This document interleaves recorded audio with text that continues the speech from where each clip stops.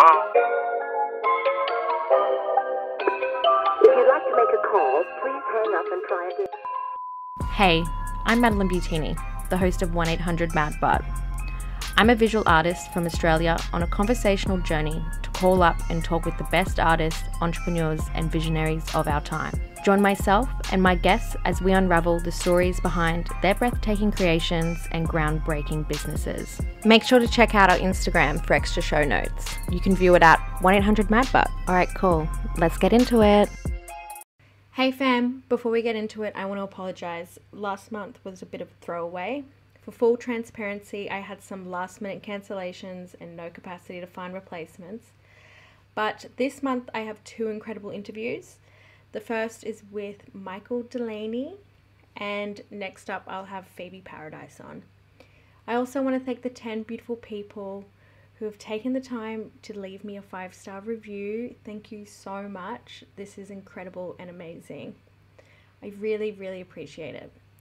If you'd love to show support for the show, please leave a review, follow us on IG at 1-800-MAD-BUT, and follow the artists we interview.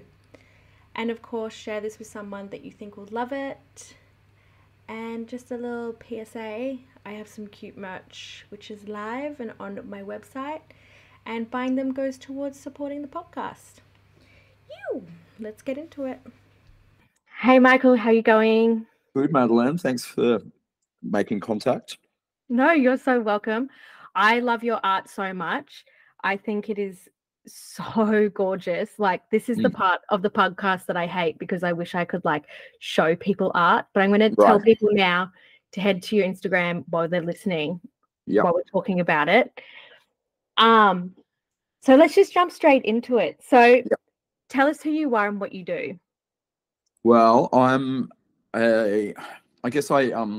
I've been a club owner, a nightclub owner for a lot of my life in Melbourne. I live in Sydney now. I studied fine art when I was, late teens, early 20s, and got into doing interior design in hospitality after that. So I thought I was going to be a world famous artist, off the bat. And then I got sidetracked by running nightclubs. And then I guess maybe about 5 years ago, I started painting again because I realized my drawing skills were so bad. Like, I was doing interior design jobs and clients would ask me to explain what I was talking about, and I'd draw like a 2-year-old child. And I was like, I've got to start doing some kind of exercise to connect my brain with my hand again. And I started doing sort of more like architecturally sort of perspective kind of paintings, as an exercise.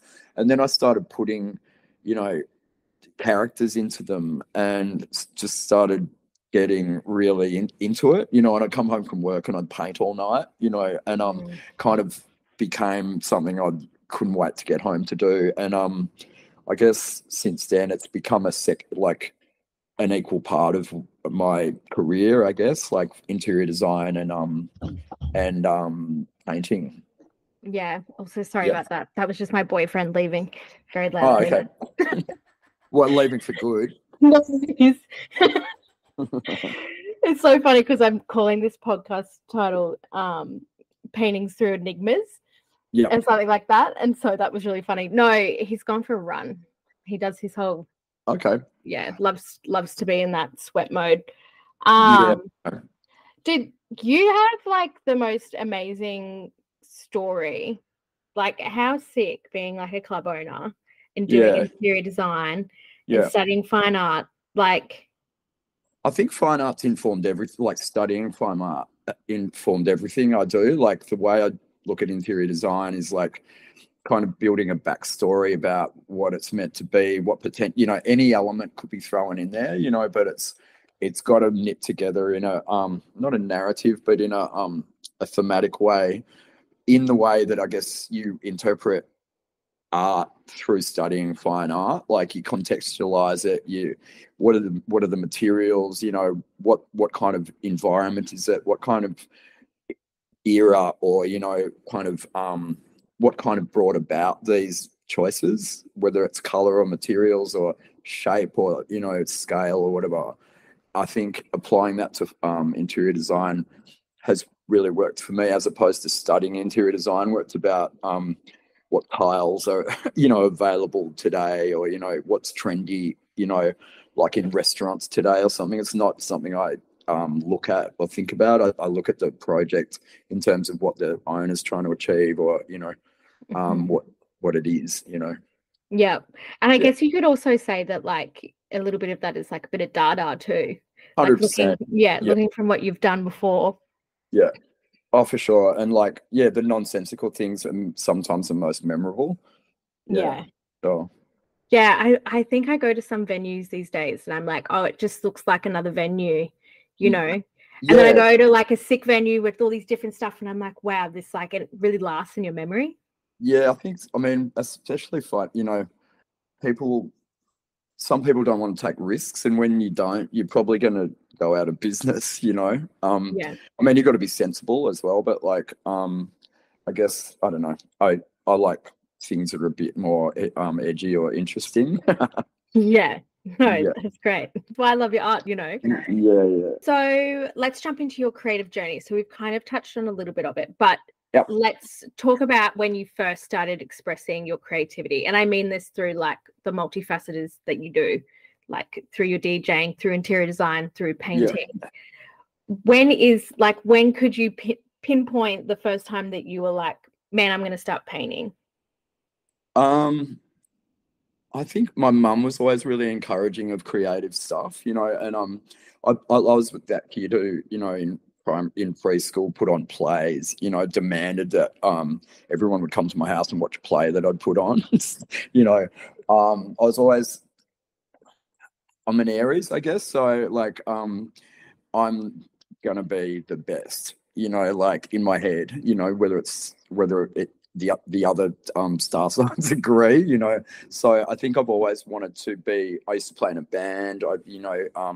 I produced electronic music. I ran, and I sort of through all that started running nightclubs. But if I was going to build a nightclub, I was going to make it by hand, with me and my friends, and kind of like create an area that looks like a Robin Hood movie from the 30s, and then the other area is a completely different scenario, and just for the joy of, it being, I think data, like when I had my recent show, I kind of decided to sort of pick 4 words that I thought sort of encapsulated what I sort of do, and I think dadaism's always been a really strong one for me, just the idea that everything is already been done, and that painting is dead, all the things in the past are sort of dead. That constant has always been there for me. And like kind of when I've done something,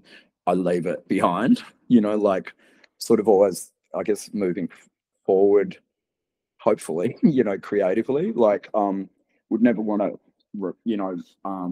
have a reunion night of a nightclub that I've run because that happened, 10 years ago. Why would you try and get, 45, 50-year-old people around to dance until 12 a.m. instead of like 10 a.m. It seems like trying to recreate things is not something I do. So I'm waffling a bit, but I think that sort of creative energy has always been my thing. Like I used to make things all the time when I was a kid, and sort of get to a point where I was quite good at it and never do it again. I made furniture, and all those skills have sort of ended up informing all the things that I sort of do now. So I think I was born like this, in short. Yeah, that's like incredible, that sense of like being able to let go of things. And you said that your mum was an influence of yours. Was she a creative person? Yeah, she was like a poet, and she's really she made some really great clay, really beautiful like lalique kind of clay sculptures and stuff, and she would always drawing and stuff, but mostly being wildly supportive of me and my sister. My sister and I went to art school together, and so I imagine the joy of having two creative kids who were never really going to become, look after her, or, become a lawyer, or whatever, was and she was really supportive of that. It was the best thing ever for her to have kids like that. So we always felt supported like that. So it just felt like I didn't, was never going to do anything else. Yeah, I'm so jealous. I wish my parents were like, you should go to art school. That's your best subject. I didn't have that conversation at all. Yeah. So that's I kind of dropped annoying. all these. I dropped every subject pretty much in HSC except for, sculpture and art and English lit, and just didn't do anything else. Like my dad was devastated. Yeah. Mm. Yeah. Oh, I'm so jealous. Oh, well. So what's like one of the first things that you can remember making? I don't know, like I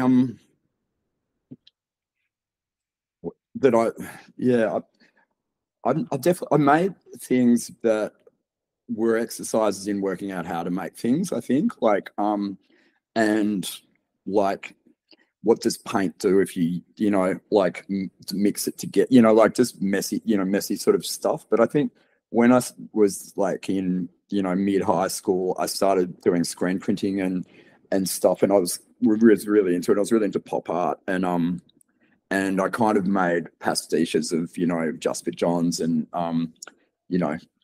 Andy Warhol's kind of things like that I thought were fantastic. And when I finished that, I tried to get into art school when I was like 17 when I finished year 12, and everybody said you're obviously a genius, but you've got to don't have a folio. So they sent me to this amazing course. It was like a 1-year course in Paran in the late 80s in Melbourne, and our teachers were incredible, like Howard Arkley, Vivian Shark-Lewitt, all these like incredible practicing artists who were all at the pub the whole time and would take us to parties, on the weekends where we'd meet, Nick Cave and all this sort of shit, and take us to openings and introduce us to the, that whole gallery scene, and but make us feel like this is the whole class, not just me, but like make us feel really part of this very vibrant scene. And it was pretty wild when you're like 17, going out like this, and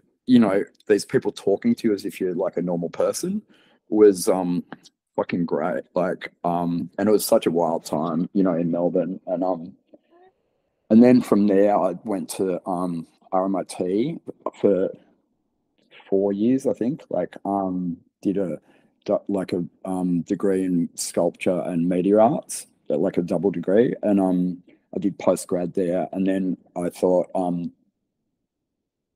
I was just going to get snapped up by the art world and be in Venice like in 6 months, and that didn't happen immediately. And pretty much immediately someone offered me a job to fit out a bar like in the city. It was like ended up being one of the first sort of late night bars in Melbourne, really popular and stuff. And I kind of that's what I ended up doing for like 20 years, Yeah. basically. Yeah. Also, so for anybody listening, Michael does these like incredible fit outs and interior designs. I always see them on Facebook whenever you post something, or if you post something new, and I'm like, man, I would need to go down there and see some of these venues. Brisbane is so boring. You need to do a venue up here. A friend of mine did Cloudland up there that is pretty wild from what I remember. I went there years ago, but I think it's pretty remarkable from memory. Yeah, no, Cloudland's definitely fantastic. Yeah. But I mean like bars though, not like huge clubs. Okay, yeah. I don't go to huge clubs, Sure. Yeah. I get overwhelmed now these days. The venue I'm working on at the moment is my 50th venue. Oh my sister made me, make a list for a website she's making for me, and it's pretty crazy. Dude, that's such an accomplishment. Congratulations. Well, they're not all there today. Obviously, no. I mean, things chop and change, but it's like that's still like an incredible feat, though. That's what happens when you're old. Stop it. Also, by the way, it's today's Michael's birthday as we're recording this, so thank you so much. Yeah, that's why I'm reminded. It's the highlight. So the paintings you're creating now, I absolutely adore them. Yeah. I love the use of block colors and the expressions. When did you start creating this style of art?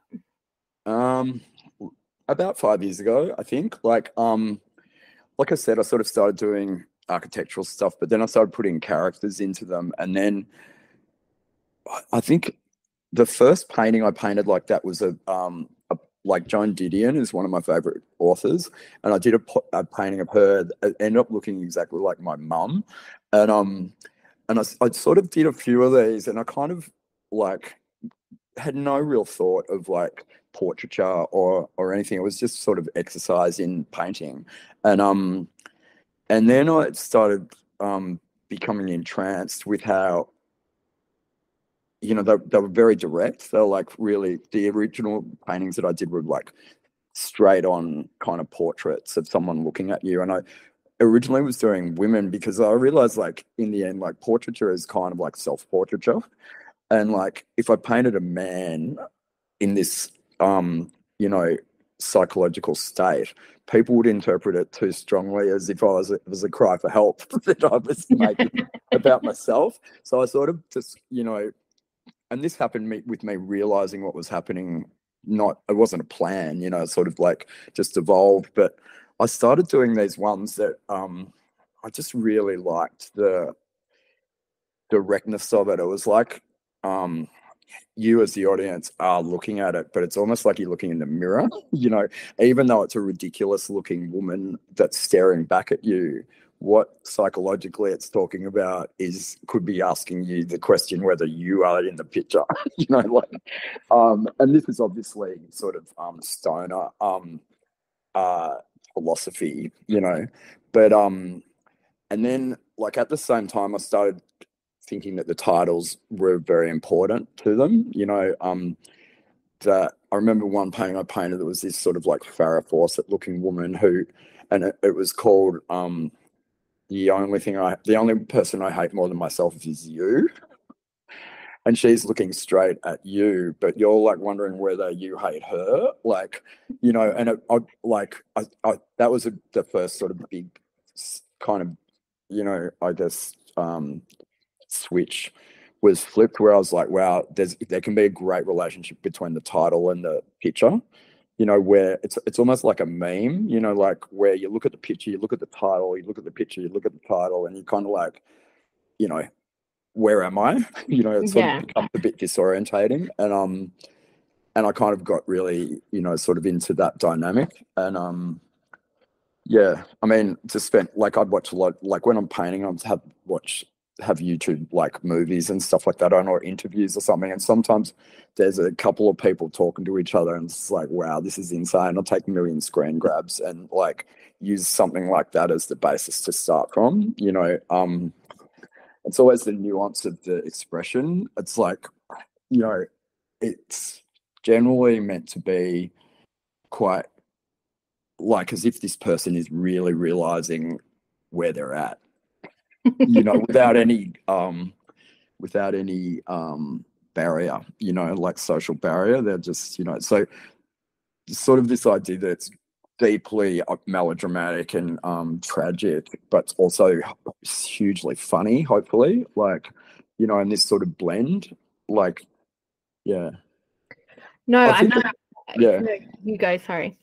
I think as well, like a great inspiration has always been for me, like thrift shop paintings, like where you find something that's absolutely fantastic, you know, like, and because the ambition of the painter and what you're looking at is so mismatched, you know, or there's something great about. I remember I had this painting that I've carried around for years of this horrible painting, and on the back of it says $5, and someone scratched it out saying don't sell for less than $2.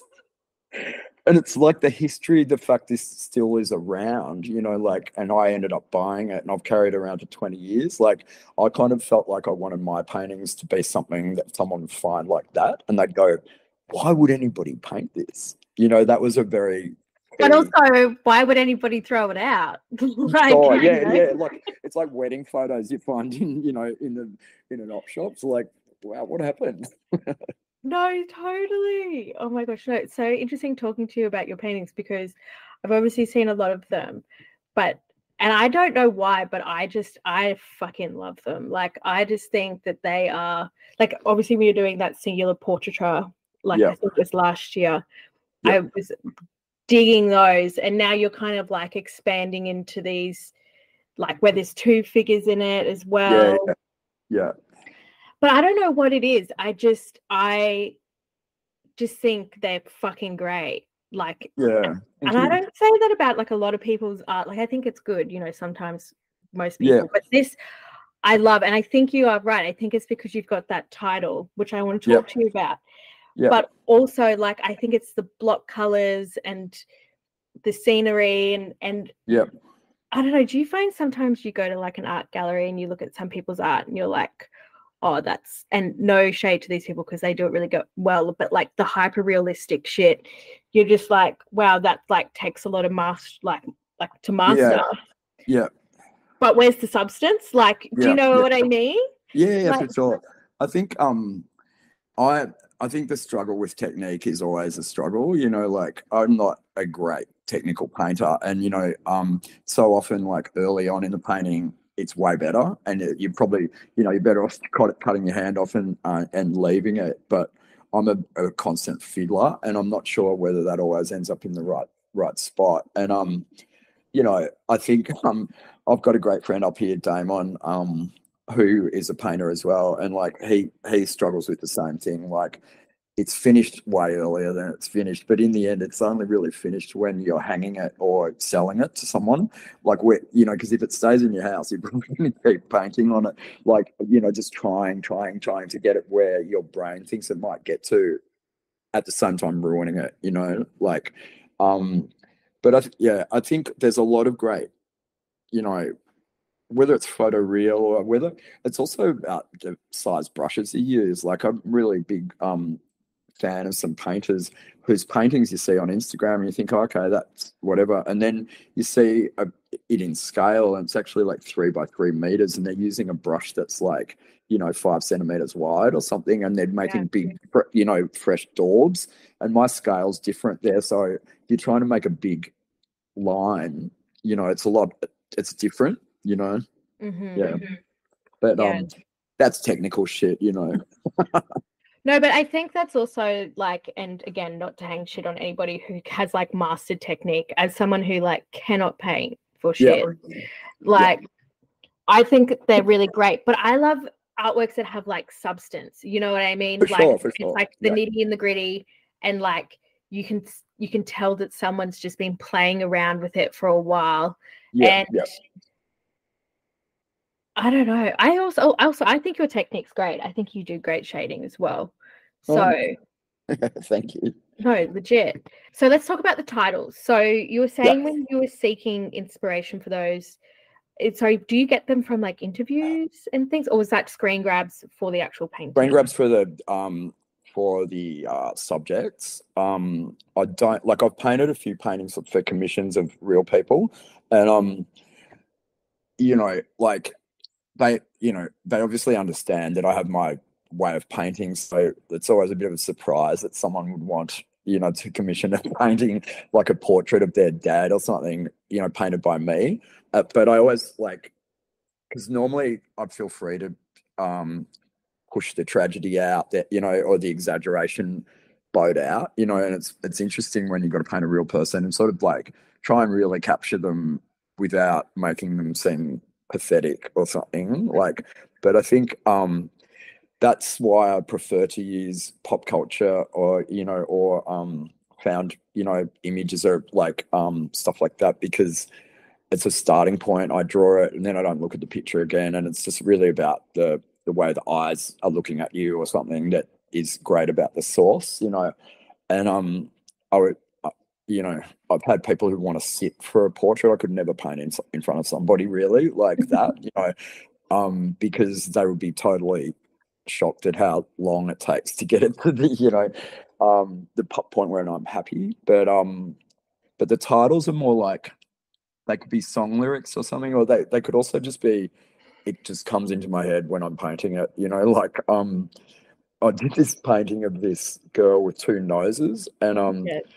it's called like each nose has each nose operates independently of the other nose and has its own free will.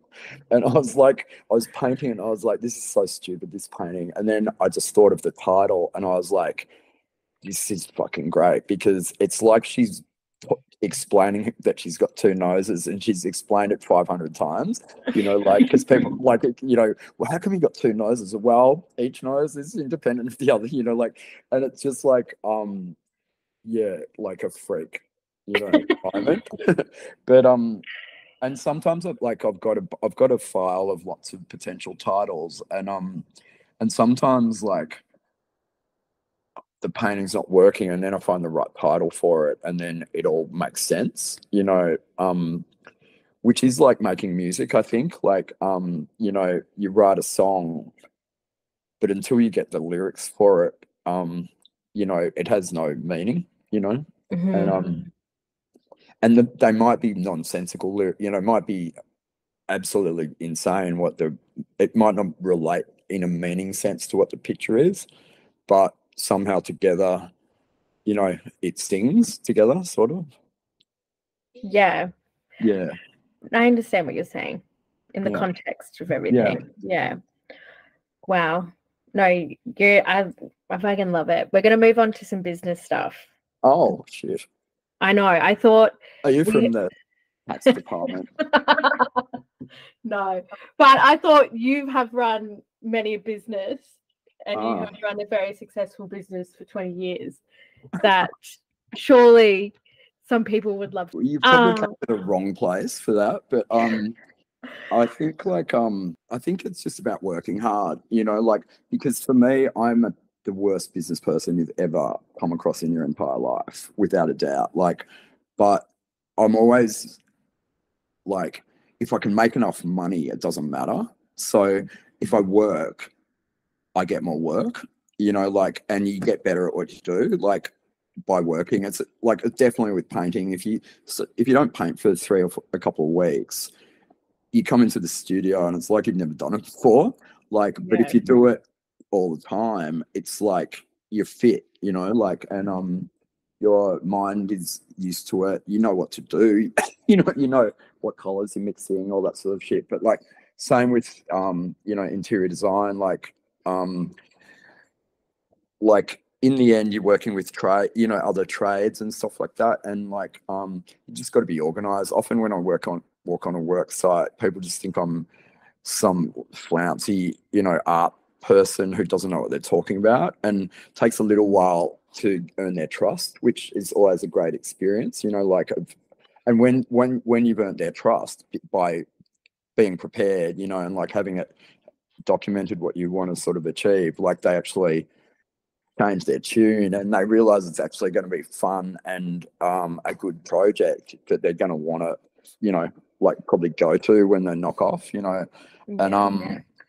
that's good too. So I think for me, it's like, I'm really personable, like, once people actually sort of get in that situation, it's clear, it's enjoyable, it's like funny, and like, I'm keen to let other people bring in ideas into that world, because I'm not an electrician, like, if they have a better idea about how something could work, whatever.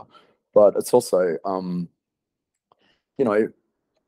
being confident with able to lead that team, like, if you walk into that space, you've got that job, like, you got to do it.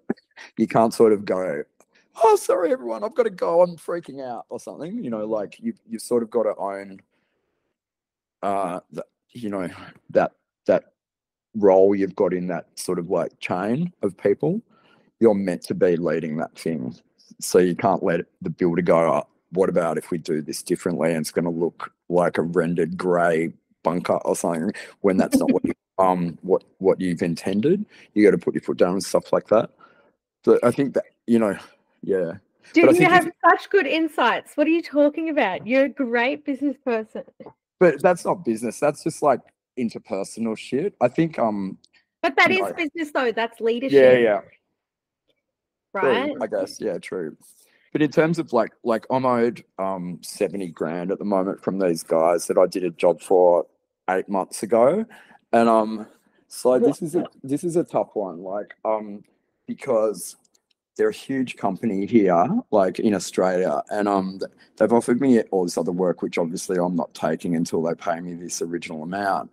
But my sister is like taken to court, blah blah, and I know that if I did that, they won't pay me and they will never offer me any work again. So I've got to just be patient and be in their face about it, but be patient and not threaten them, because at the end of the day, if I become a pea under their mattress, they're actually just gonna like go fuck him.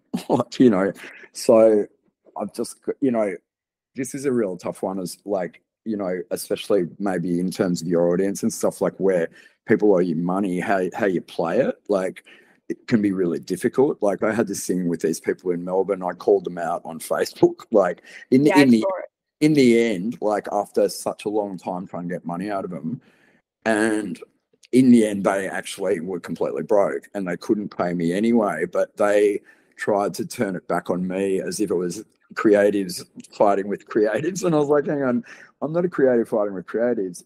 I did a job for you, you didn't pay me, and here's the contract. And they ended up, I got debt collectors onto them and everything, and they ended up just going, well, we don't have the money. And I never got it. Oh my God.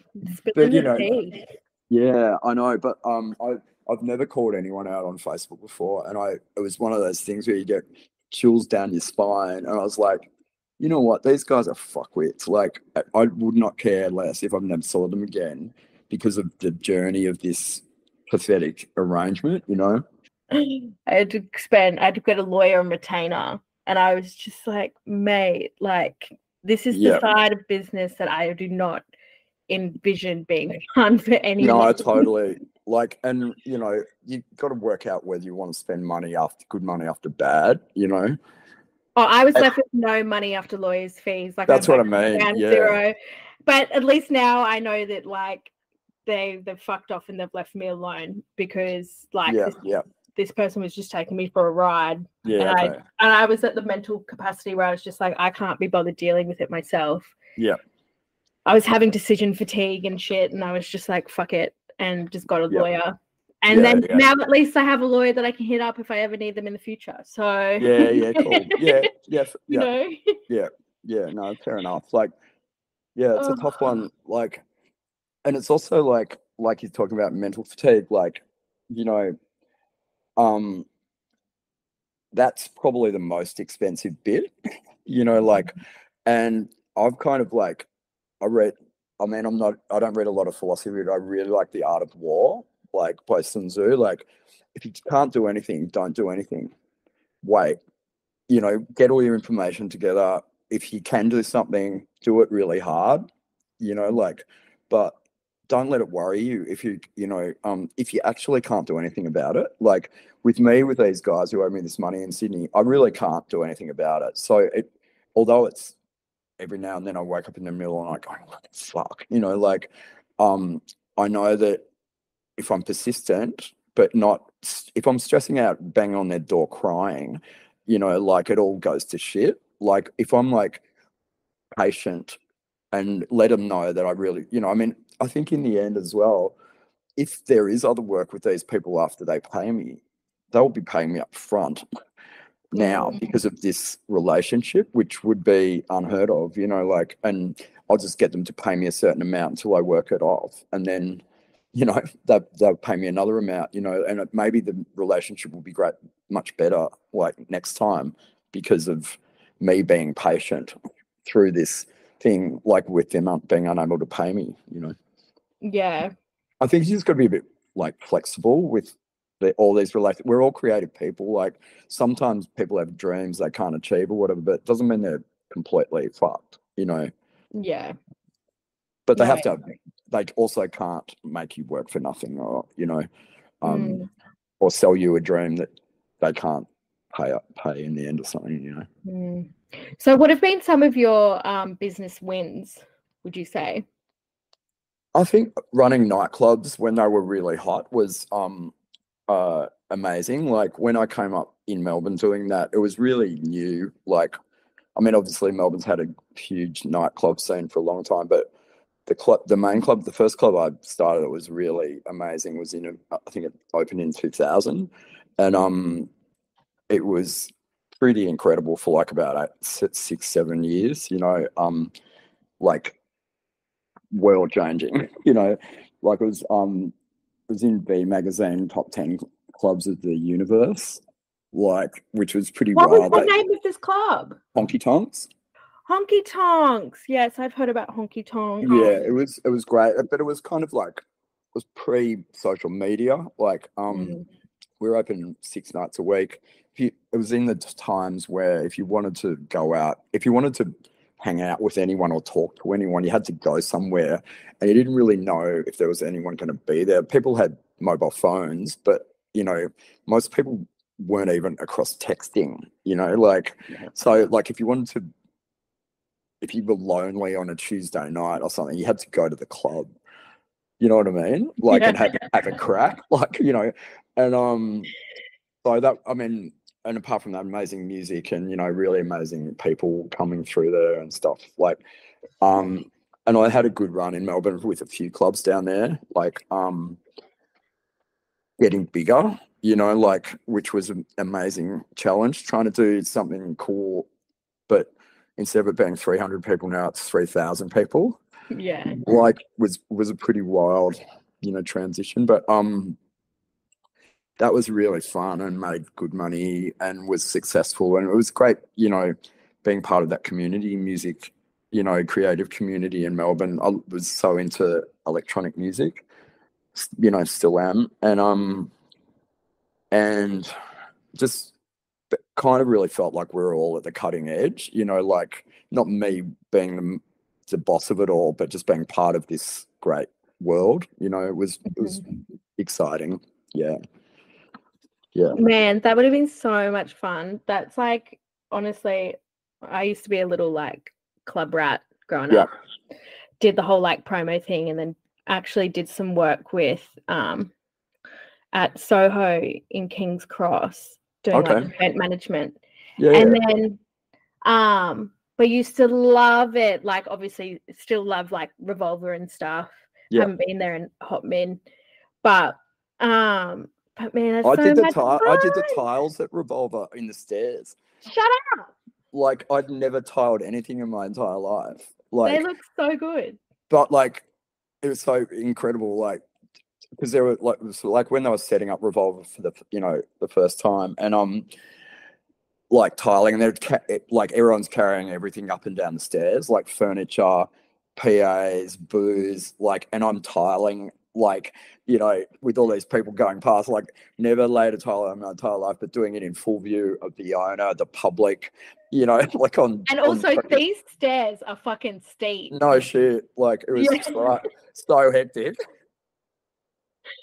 Oh but that was God. That's like an artist taking a job, you know, like I was like 22 or something, like. Oh, I'm so insanely jealous. Like, it just sounds like, you know, you've had this like super incredible, like almost like, is it like, I don't know, like stardust sprinkled, like inspirational, like beginning journey going from like this incredible art like opportunity often to like doing clubs and still being able to be like creative with like interior design. Like that's just a dream. It is a bit, it is lucky. It's interesting to because like I said before, the best job's always your next job, like to me, like, or the best painting is going to be your next painting or whatever. And I don't reminisce or reflect that much like on this stuff, but it's interesting talking about it with you, like and just like looking back. No, amazing. I know, and on your birthday too, very retrospective. Oh, exactly. Yeah. It's very historical.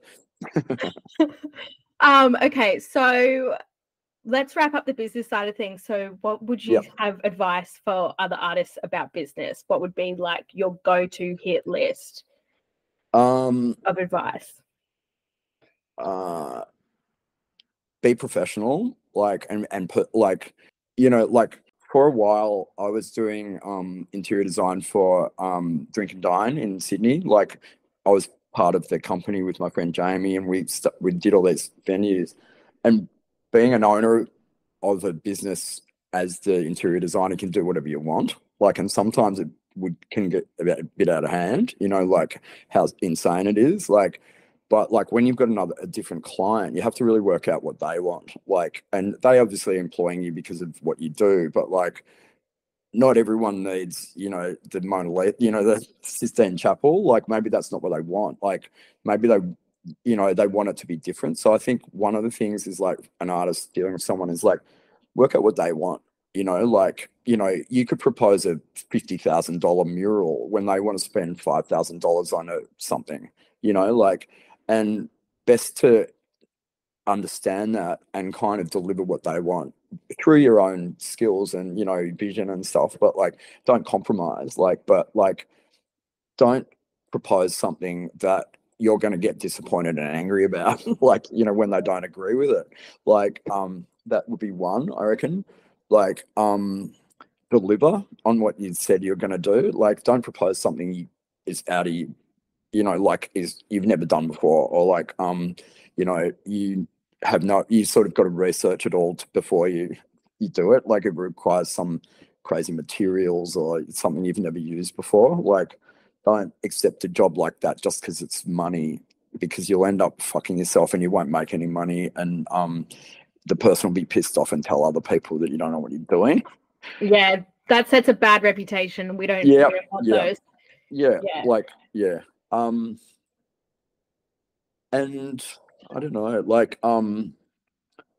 work, I think, be personable is the main one. Work well with everyone you're working with. Like, you know, if it's a helper or a supplier or something, pay them properly, you know, be a decent person, you know, in the situation. I think that goes a long way in this, you know, modern world. Like, you know, being someone that people like to work with, be part of that team is important, and it makes it a good relationship for everyone, you know. Yeah, totally. Yeah. That's like last year when I had that lawyer issue. I like magically like got this client when I was like desperately hurrying all my money together. Yeah. And then I got another job from them straight afterwards, and I was like, oh, thank God. Like, yeah. You know, I was like, fuck, thank God I'm good to fucking work with. Otherwise, that would have been so fucked. Yeah, and it makes you feel better too, you know. Oh, totally. Yeah. No, I love that. That's good. Just be professional, be consistent. Don't do something. But be nice. But don't compromise either, you know. No. But I think, you know, it's easy to be nice when you're able to do what you're doing, what you proposed, you can handle. Everyone, the mood board or whatever you presented to them, you've achieved, you know, and they go, this is great, delivered on time. I will tell everybody else how good this is. Yeah. I think that's how I've ended up doing 50 places, you know, like that. I don't have a website, you know, like, you know, just word of mouth. But word of mouth. But also, it's like, just to let you know and everyone else know that, like, you know, something like 86% of referrals actually, and like lead generation, comes from word of mouth. Right. So that's like a good stat. Yeah. Well, I've been redoing my my brand strategies and stuff. Yep. And like doing all my sale funnels and shit. And so I was like looking up stats to be like, how much word of mouth do I need to generate this amount of income? And I was like, oh, well, that's good. I guess we can try to get there. 86%. Yeah, something like that. I mean, it's like it's very high, to be honest. That's a good tram in Melbourne as well, the 86. Is it? All right. Yeah, lots of good entertainment on the 86 tram. Runs through Smith Street in Collingwood. Yeah, it's cool. Oh, nice. I miss Melbourne. All right, now we're going to jump into music. Music, So okay. you got to get your bong mist hat on. Right. So are you still going as bong mist with your? Yeah, that's still my handle. Yeah. Sick. Also, FYI, just like on the sly, I ended up buying a mixer the other day. Oh, right. I know. Dude, DJing is so fucking hard. Like, I don't think people understand. And like before I was like, oh, it's not that hard. Like, it can't be that hard. And Are then you I using was, sync and stuff like that? yeah, I'm using Serato, and I got the like the FLX. I've never used that stuff. I don't use sync or anything either, but yeah. I mean, I think if you, I mean, as far as I understand with, sync, right? Like on a, a modern Pioneer mixer, you could pretty much watch a boiler and YouTube video and DJ that exact same set pretty easily if you, without having any skills whatsoever, as long as you're tech savvy. And I don't know. Yeah, see, I'm trying not to use all the buttons that do sync things properly. Do you know what I mean? Like, I'm trying to learn it so that I'm like teeing it up at the right time. Yeah. Because then otherwise it just, and like I'm trying to get the tempos correct. Anyway. So Serato, you're using like a vinyl platter kind of situation, or is it like a CDJ? I don't know. I'm not, it's this thing. Oh, okay, yeah, it's like a CDJ, yeah. Because you could get Serato that you use it on Technics turntables, and it's like a record, 12-inch record, but it's like a Serato controller, and you can use it like a vinyl record, but it goes into Serato using a digital file. Oh. Yeah, some people do that, like because they want to seem like that they're a vinyl DJ. Yeah. Like they're cooler than someone who's not a vinyl DJ. Yeah. Look, I don't want to seem cool. I just want to be able to chill out in my own home. Yeah. And make sick mixes. Like, I was also going through my fucking arts and crafts drawer today, or like cupboard, and I was like, I have too many hobbies. I need to stop with the hobbies. Right, anyway, back to you though. But so as a DJ, as a club owner, what is like the top things that you would say a DJ needs to do in order to be successful and rebook? Okay. I don't know. I don't think there's a rule for that. And to be fair, it's been a while since I booked DJs, so I think my experience of going out to clubs in the last 10 years has been I've probably done more clubbing in my entire life than anyone in the world, like in the 20 years before that, but last 10 years less. And I have been to events and festivals and stuff like that and been overwhelmed by the sameness of a lot of DJ sets that seem completely bred to me on people watching stuff on YouTube of Dead Mantle or some big European festival, and they've downloaded all the tracks from that thing, and all the tracks are massive build up, huge drop, ambient bit into the next record, and it's it's like trains running on time at the station. It's there's no inspiration or anything. It's like a gym or something. It's during this bit you're meant to do this, then you raise your hands in the air, then you chill out and talk to your friends, and then it kicks in again. It's just demented. I hate it because the reason why I got into it was had no idea what the DJ was playing. You never heard it before. You ask them, they won't tell you. They're they're playing, they've scratched out all the information on the record, so you can't even look at it to work out what the music is. So there's no Shazam, and you go out to a club and you'd I love the music that guy plays or that girl plays. I'm going to go if I see their name on a flyer, I'm going to go to this party because I like that sound, you know, and maybe there'll be other people there who play that sound, you know, and you gradually sort of work out the sound you like. Like, you don't like that, you know, when someone's playing that, you'll go into the other room, you know, like, Yeah. and, but you had no idea what it was or like who made it, how it was made. Like, it was so modern. And, you know, I remember I went to this, like, one of the first Earthcore parties in Melbourne. Like, this friend of mine came around to my house on Saturday night and was like, do you want to drive 3 hours to this place called Mount Disappointment? You know? And I've got some acid and it's only $20 to get in, you know? And I was like, yeah, okay. And I had $20, you know? And this would have been about 1992 or 3 or something.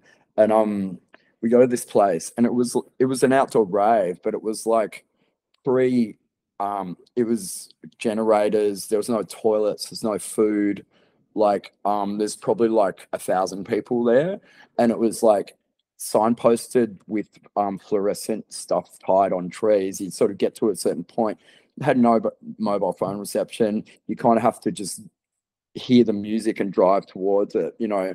And using like a Refidex, trying to see if you're on the right path or something. Totally, yeah. Yeah. I mean, it's completely I mean, it was organized enough to happen, but there was no safety or, you know, you'd stumble around and fall into a tree just because you couldn't see where you're going, you know. And but me and my friend took this acid and we lost each other straight away. And I ended up dancing in the same spot for like 8 hours till when it became daylight. I realized I dug this sort of quite a big hole like in the ground, and like it was so magical because coming from playing in a band, there was no idea where the artist was. You were just like in this environment with this incredible sound system, but there was no like stage where the dude was and everyone's like, you know, going, yeah, the dude who's doing it. Like, it was just like, everyone's here for this sound, you know, and I don't know what it is, but it's incredible, you know, and that was a watershed moment. But I think that's like how I sort of like want every DJ to be, like, to sort of pick you up by the hair and do what they do well to the point where you're like really excited and stuff. Like, I mean, that's a dance floor DJ, I guess. Like, there's all kinds of DJs. Like, I love a great backroom sort of DJ, just plays great music, you know, and could, you know, at a restaurant or something, someone could be a great restaurant DJ, like, you know, because of their choice, you know. Yeah, but, I think that's why I wanted to get into doing like DJing, because I wanted to make my own mixes for when I'm doing my art. Yeah. You know? Yeah. What, you don't just make playlists? No, I do like to make playlists, but like I really love books. Like, I think like the tip. Yeah. And I've like rinsed all of his stuff so much that like But you're trying to do his sort of style, do you think? Not really, but I think like that kind of because I love collage, so I wanted to try to put like some like old vintage movie sounds into it, and like maybe a bit avalanches, a bit like techno, a bit house. Yeah. I don't know. I also thought it was another way to like just be creative and I guess almost collage in like a music. You could do that on screen though, like without, you know, you could do that in. There's a lot of programs you could do that in where you sort of drag and drop things in and you kind of make a collage like that without having to do it physically. Because I think I'm in deep now with this thing. But I've never made a DJ mix because like in my entire life, like, because I've tried a couple of times and it's just like, I actually don't know why I would want to play these in this sequence, because when I'm DJing, I'm doing it in a room and I'm playing them in this sequence because of that, you know, and that inspires you to what you're going to play next because, you know, everyone just left the room, you know, or something like, and you got to work out what you're doing. Like, and making a DJ mix in isolation, I reckon, is really difficult, you know. Yeah, but that's why I'm just doing it for me, you know. Yeah. And because I don't know, sometimes, I don't know, I had this, like, I don't know if it was an epiphany. I drank a lot of gin over Christmas. Right. And was it Christmas or New Year's? I think it was Christmas. And I drank a lot of gin and I got really upset because I was listening to this. Because you were drinking gin. No, because I was listening to this set that someone had made. Yeah. And I got really upset because I was like, no, they're doing it all wrong. Like, they're not doing it the way that I would do it. Like, you know what I mean? Right, and right. So then I was like, I'm just gonna make my own fucking set. Yeah. You know, and I have my Spotify playlists and stuff, and like, but I have like 1,000 songs on each playlist. So it's can't find what I want half the time anyway. Yeah. Yeah. Plus, have you ever heard the Chill Out by the KLF? No. You got to look it up. Like, it's like iconic collage DJ, you know, kind of piece, you know. Yeah. And it's like, that was such genius. I would encourage anyone on your podcast to research the KLF, like these English guys, like some of the most renegade, like, art, music, culture, you know, stuff. But they did all this stuff, but they also made this album called the Chill Out, and it's like kind of like the benchmark chill out album. And I sort of started DJing in a chill out room at a techno club where people are like overdosing on acid or something, and they come into this room lying on the ground, you know, to get away from the hard techno, to sort of like, you know, until they pull it together, then get back out on the dance floor.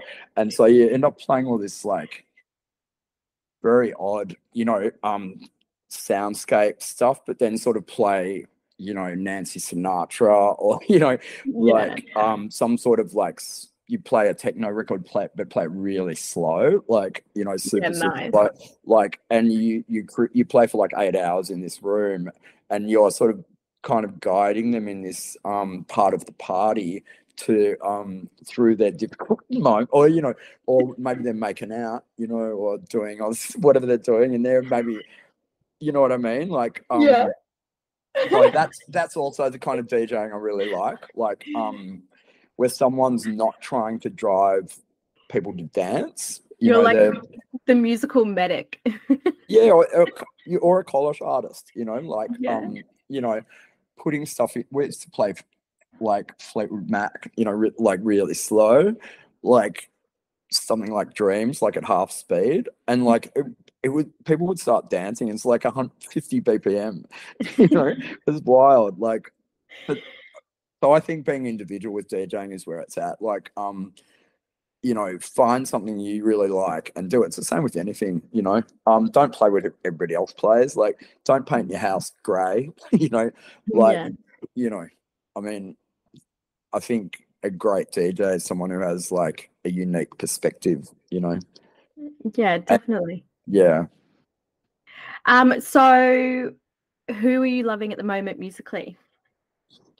I listen to classical music almost, you know, all the time now. Like, and you know, my mum really loved it. Like, and for a long time I didn't understand. I couldn't. I've found the format too odd. Like, I like pop in things, you know, meaning like I love a bad pop record if it's really good at being what it is, you know, or like I love a great independent music that is just perfect at what it is, you know, like, but the format of classical music seemed a bit ponderous and stuff like that to me. I don't know, like maybe I felt like it was an old person's thing or something, like, and gradually I've come to find it incredible, like originally because like you have no idea where it's going because it's unfamiliar, you know, and it's like you don't know what time it's from, like, and you're just responding like straight up to how it's hitting you, like, and you find what you like and what you don't like, and, you know, and you work out what place in the world, time in the world this stuff comes from, and it's just so fascinating. The idea that people wrote down, because like I played in a band, I don't read music. You jam and you make up a song, and that's how you make music. The idea that these people could write it down without like even having a piano in front of them, and would be able to write it and hand it over to people and they play it, just seemed incredible to me. As a creative process.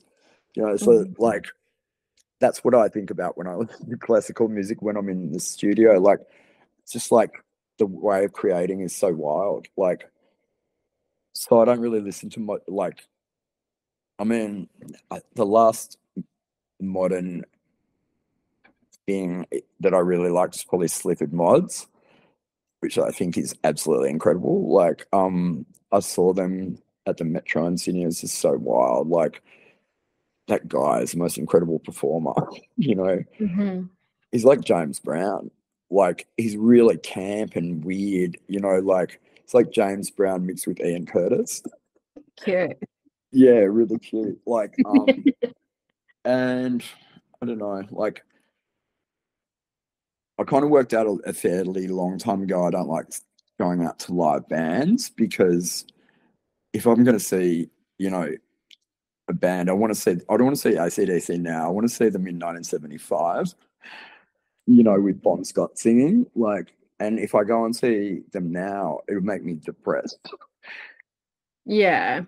But I think that also plays into who you are as a person, right? Going back to what we were first discussing. But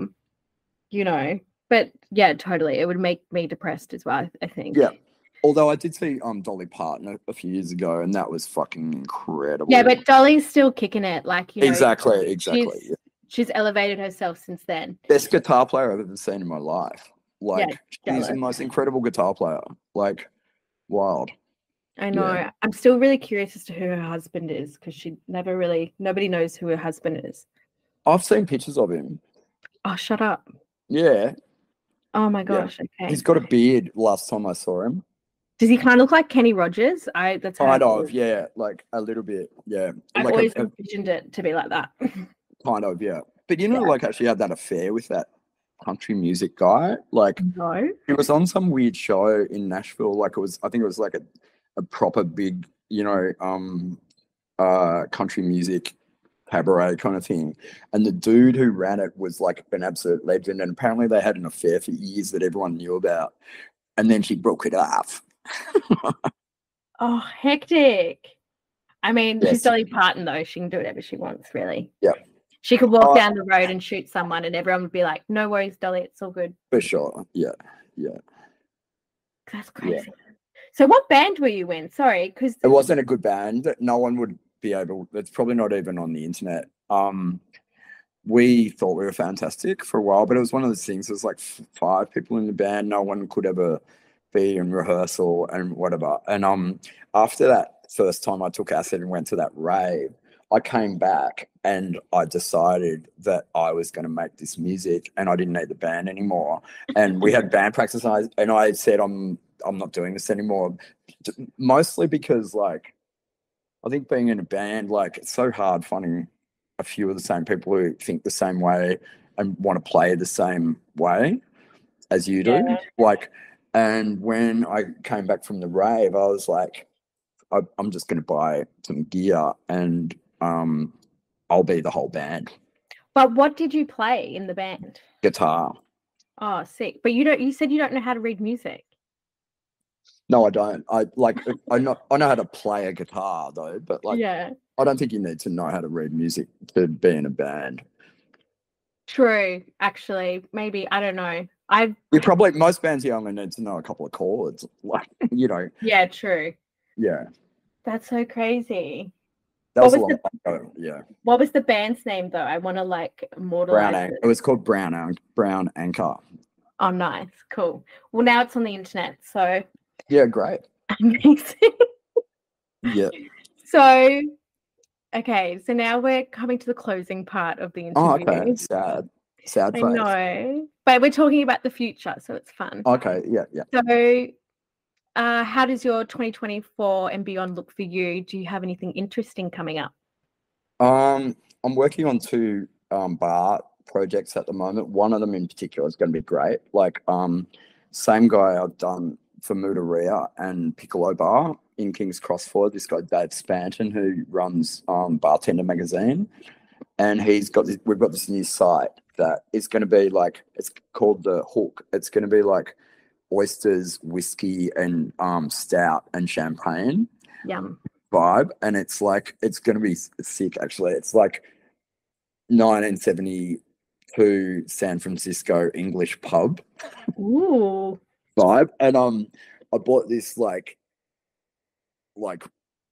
wildly overpriced like home bar shaped like a boat that I'm like trying to work out how to cut the existing bar and jam it into it, like that we're going to have all the oysters in the hull of the boat, you know, that like with ice and stuff. Yeah.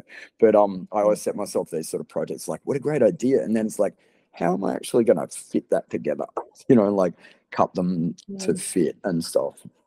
I love the neon sign that you bought the other day that you Had made. Oh, it's so good. It's so good. Yeah, that's going to be in the window, like an opening oyster. So you got that professionally made by a neon sign person? Yeah, I've got this great guy, Don. He's like a Taiwanese guy, and he's the quickest neon sign person. Like it's proper neon, not LED. Yeah. Like yeah, and he is a gambler. So if ever he gets a job, he completes it like as quickly as possible so they can get paid and get back gambling. Like it's the best deal ever. And like and yeah, he did a really good job. And has done. I've used him for a long time. He's great. Yeah, amazing. And what's his rates? Are they good? Because when I got a neon sign done like years ago, like 8 years ago, I got like my Mad Butt logo at the time. Yeah. And because I love Tracy Emin, and I was like, I want a neon sign. Yeah. And it cost me like $850, and it was like it's not cheap. Yeah, like not cheap. I think that oyster was like $2,500 or something, but like there's 3 colors and it has a switch and it needs two transformers because it switches between the 2 different things. Mm-hmm. So it makes it more expensive, but like I think he's super reasonable. Like could put a link in the bio. Like, you know, he's great. He's really good. Like if anyone, and I've had him do stuff for me in Melbourne where he drives it down and installs it, like so he can go to Crown Casino probably. Oh, I love it! How good. He tried to get me to lend him money one time with his van as collateral. And I was like, dude, I don't know you that well. Like, I don't need a van. Okay. Well, reputation's a bit sketchy, but he does really good work. No, he's good job. Yeah. Don't accept his van. Yeah. But don't let him any money. Yeah. Like, that's so funny. So, do you have any other shows coming up this year? Well, no, I just had a show with Carla Uriarte, a friend of mine who is one of the owners of Cafe Frida's in Sydney, who's a great artist. Like, we've been friends for a long time, and she had never had a show. Like, she'd been in group shows and stuff like that. So I said, well, let's do one together then, you know. And it ended up being great. Like, we are not represented by galleries, so we rented out this incredible space in Paddington, and it was like MCA. It was like one of these places. It used to be the Diesel store. It's really like chic, kind of like chic space, and had a really amazing opening event there where she did this like performance poetry with Kieran Callanan playing this like soundscape, amazing guitar shit, and so it was a real happening. We had absinthe, and yeah, it was cool. So sold a bunch of paintings there, and I think you know, like when you do something like that, you're kind of like, whew, you know, it's like you just need a breather and try and work a bit of a reset or whatever. Like I started painting these like hallucinogenic landscape sort of paintings with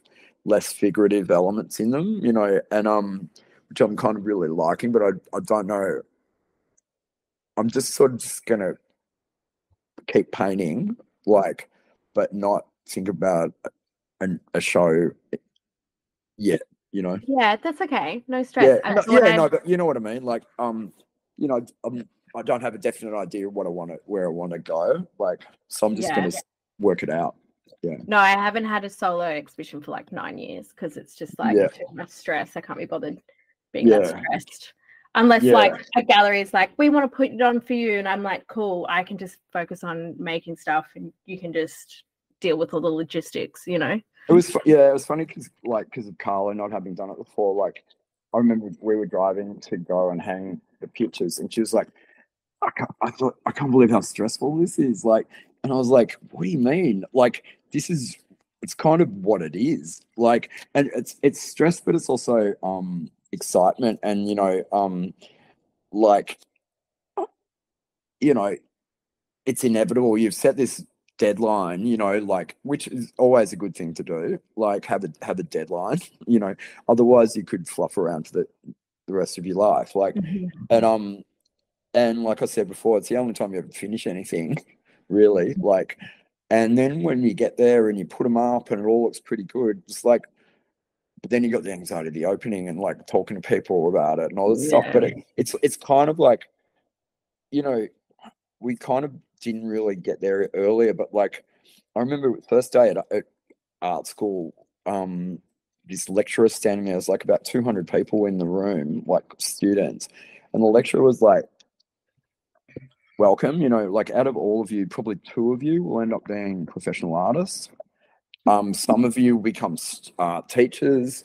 Some of you will give up and get married. Some of you will not even think about it again.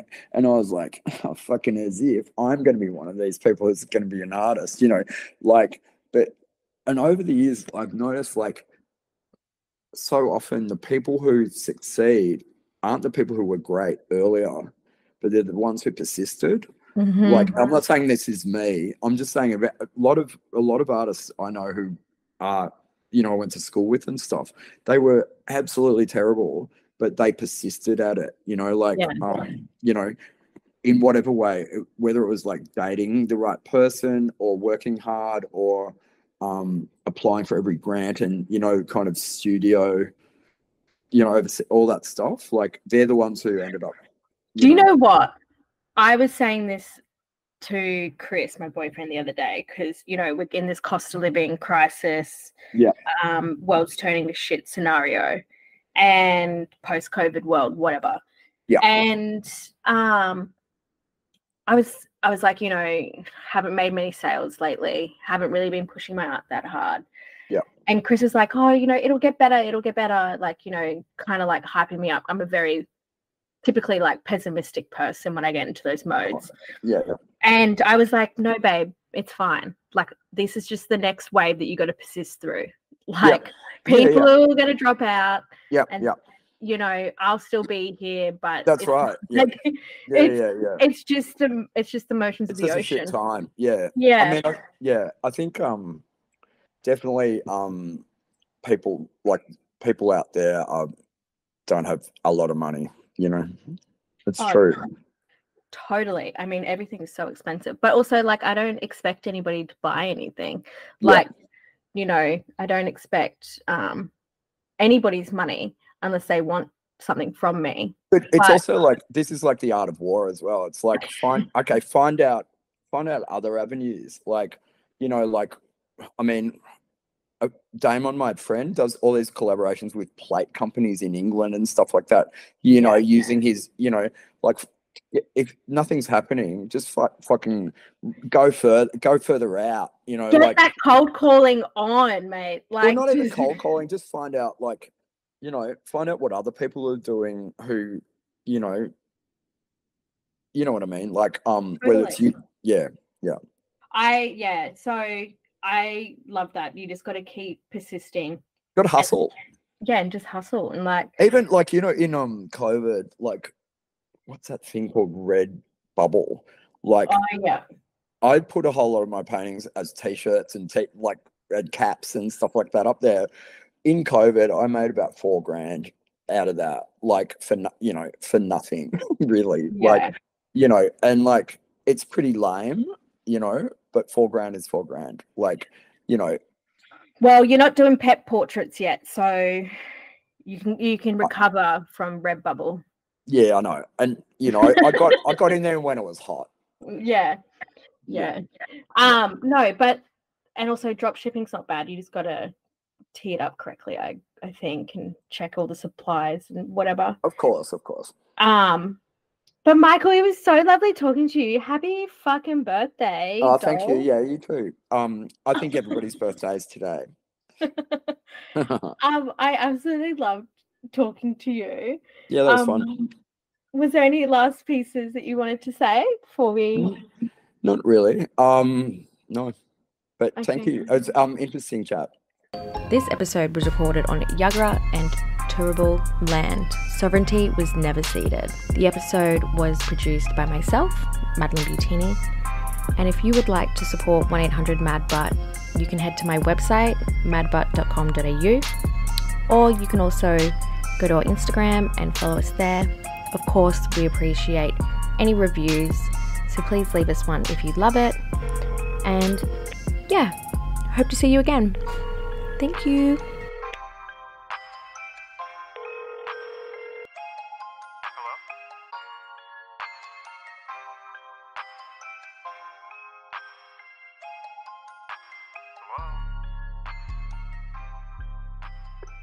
If you'd like to make a call, please hang up and try again.